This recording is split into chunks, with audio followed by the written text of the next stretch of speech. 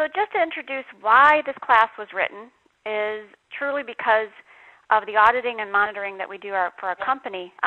We truly find that there are deficiencies in this area for monitoring, as well as we've seen it identified in, from the FDA and from regulatory inspection. So it is an important thing, and it's monumental what the CRA does.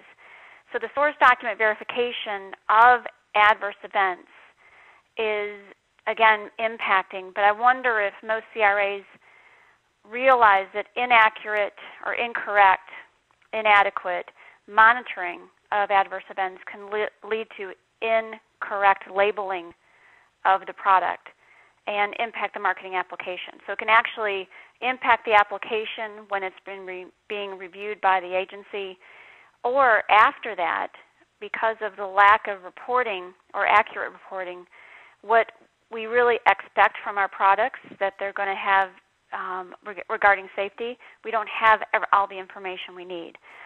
And so we want to make sure that we're monitoring these and making sure sites are reporting them correctly. And inadequate monitoring of source documents, and many of the examples from the agency is regarding adverse event reporting, is one of the top 3 or 4 sponsor inspection deficiencies for sponsor monitoring. And then for the investigators, the inadequate collection and evaluation of adverse events is also their 3rd or 4th most common GCP inspection deficiency. And what you'll see in 2009 and 2010, there's been a couple warning letters that have cited that inadequate monitoring has contributed to the deficiencies of a research site. So that's a strong statement coming from the agency within their deficiency letters.